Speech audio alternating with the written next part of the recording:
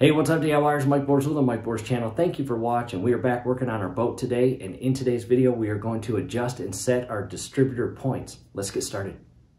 Alright DIYers, inside the garage, this is my grandma's 1989 glass port, and it's got a 3.0 liter Mercruiser inboard engine, and that's what we'll be working on today. And coming to the back, it's got an Alpha 1 Gen 1 outdrive, fully rebuilt. However, we are going to hop in and, most important, step number one, not only disconnect your black negative cable from your battery, but also disconnect your red positive cables from your battery. In our case, our battery is not even installed in the boat. Again, we are working with the electrical and ignition system in today's video. Cut all electrical power to the system. And real quick, before we open up the engine compartment or cover to gain access to our 3.0 Mercruiser inboard, I just wanted to show you a close-up view of the feeler gauge, as shown there. You'll see how we use it as the project goes on. And here it is, again, our 3.0 Mercruiser inboard engine. And we do our best to keep it clean.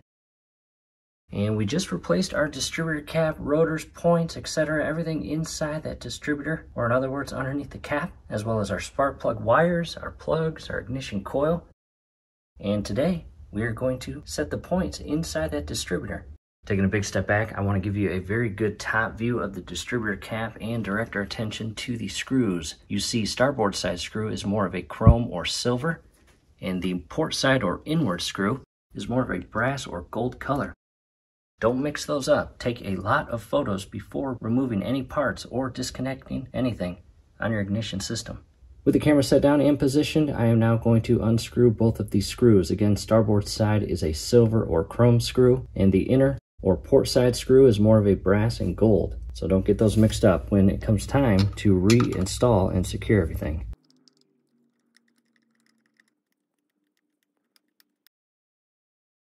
Once you get both of these screws removed or loosened, you don't actually have to remove them, but you can. But I recommend just leaving them in for organizational purposes. And I can carefully pull up on the distributor cap, and you can still see all the spark plug wires are still connected. I might be able to position this up to a point where I can work on the points and inner mechanisms of the distributor cap. You've got your condenser, your points, your rotor, your shaft that feeds all the way into the cam and engine, and you've got your electrical wiring. I may grab a zip tie and zip tie this cap upward. And I did just that. As you can see, I have zip tied the distributor cap up and ever so carefully removed a spark plug boot from the plug itself to give me better access to pull it up. Don't bend or crimp the spark plug wires. That would not be good. And now to a close-up view of all the inner parts underneath your distributor cap or on the top aluminum plate of your distributor. And I'm going to position the camera. We are going to adjust the point.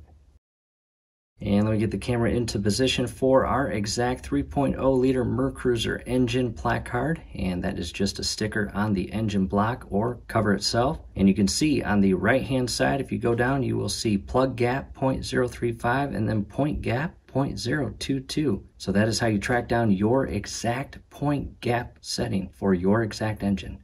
I've got the camera positioned again. Here's your condenser, and it feeds into this electrical connection fitting here, and it's secured in place with a screw. And then you've got your top rotor, and I can actually pull this off here shortly, which I will, because I want to show you the high points and low points of the actual shaft. And for this project, you want to make sure it is on a high point. And if I turn the shaft, you can see the actual point move in and out.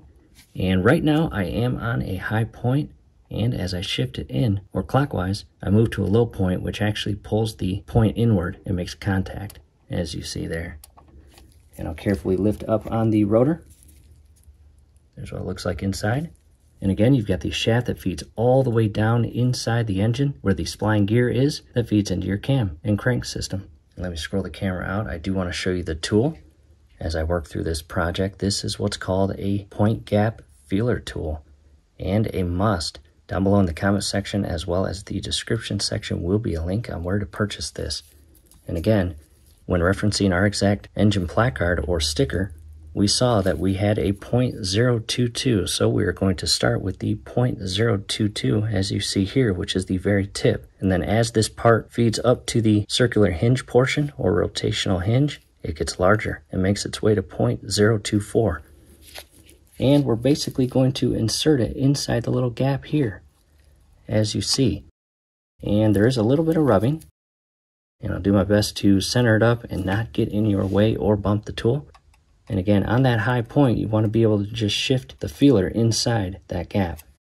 I'll set that aside. And to adjust the actual feeler, you've got a flathead screw just to the left. And you will loosen that ever so slightly. And on the actual plate itself here, you have an oval machine cut where that screw goes through. And that oval machine cut will allow you to move this entire point to the right or left like that. And right down here is a machine cut in the top aluminum plate that allows you to insert a flathead screwdriver and carefully move the point back and forth to properly set your point. And with that said, I'm going to carefully come from above and loosen up the flathead screw. And again, you may want to grab a smaller tip flathead screwdriver and carefully insert it inside that little slot. As you can see, I can move the points. Look at that. Let me scroll in even more. And again, I'll lift up on the condenser wiring, and there is that little slot that the screwdriver is resting inside and shifting that point back and forth. So in order to actually set your point, again, make sure you're on a high point, which in our case we have 4 high points because it is a 4-cylinder, and then in between each high point is a low point. And again, we're shooting for 0.022, and I'll pull the screwdriver out. And as you can see right now, there is absolutely no gap in between the two connections. And because of that, it will be literally impossible to insert our little tool or feeler tool inside the 2 points. See that? So we need to adjust that. So we're going to again come inside here and ever so carefully open it up while I simultaneously insert the feeler tool from above. And right now it's catching, so if I pull it out there is resistance, and I'm going to ever so carefully open it up as shown there. And once you get that perfect setting, come in from above with your additional screwdriver and carefully tighten that screw. You're kind of doing 5 things at once at this stage, but tighten it up. Take the screwdriver out, grab your feeler tool and come right in, and as you see, it's a little loose, so I'm going to adjust it back. And DIYers, this is extremely important because if you've got too large of a gap or too small of a gap, your engine will actually run worse than it did before you replaced everything. That's not what you want, right? So loosen up the screw, come in with the feeler. And there is a little bit more tension, as you see. And do your best to come in as straight as possible. I need to open that up just a little bit, but not a lot. And hold it right there. Come in with the feeler. Still some tension or friction. And again, I'm applying downward pressure to that point plate as I set this. That's much better. Followed by carefully applying downward pressure on that plate as I simultaneously tighten this screw. Oh, you saw it move. I gotta reset it.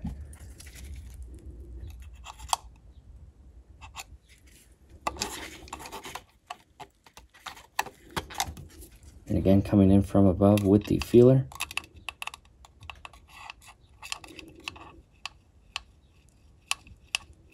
That's exactly where I want it.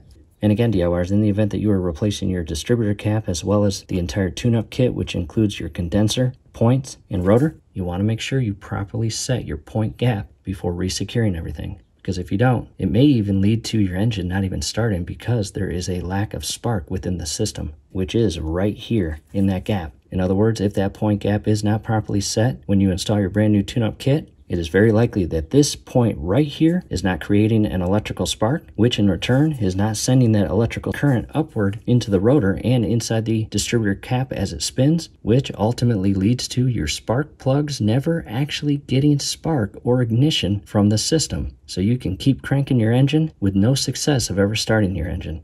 And back to the rotor. Again, this is brand new. We replaced everything a few days ago. And properly align that little inner tab right there with the machine slot or cut on the shaft.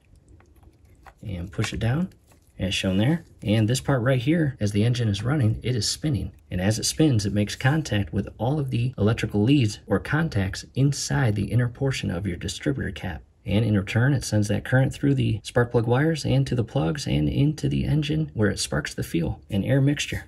So again, I'll move that just a couple more times. I'll grab the feeler tool and check it. I like it. Next, I'll go ahead and cut the zip tie and lower the distributor cap back onto the distributor and plate. Align the screws, both silver or chrome, and the port side brass or gold, and tighten them in place. Coming up top and to the inner portion of the distributor cap, and there are all the contacts as shown there. Alright DIYers, as you can see, the distributor cap is re-secured on the top plate of the distributor itself, feeding inside the engine. And again, just double check that all of your spark plug boots and wires are properly secured on both the top portion of the distributor cap as well as the respective spark plugs that feed inside the engine. And in addition, that center wire or boot right there that feeds all the way up to your ignition coil right there. You want to make sure both of those connections are properly installed, secured, and not loose. And DIYers, that again is how you set your gap for the internal point inside your distributor cap. And with that said, before we wrap this video up, I do want to talk about some helpful video links down below in the comment section as well as the description section, which include, again, replacing your entire distributor cap. In addition, a video link on replacing your spark plug wires and their respective plugs that again feed inside the engine. There will also be a video link on the proper and safe way to replace your ignition coil, which is right there. In our case, it's mounted starboard side of the engine, and it is a 12-volt ignition coil. And we may post a couple additional videos, as well as the link to our entire Fixing Boats and Fixing Jet Ski playlist. A lot of helpful info for all of you. Let us know if you have any questions. From here, do us a favor. Below the video, you will see that thumbs up icon. Click on that, like the video, subscribe to the channel. Definitely ring your YouTube bell. That would be very helpful to us. We'd really appreciate it. Thanks again for watching.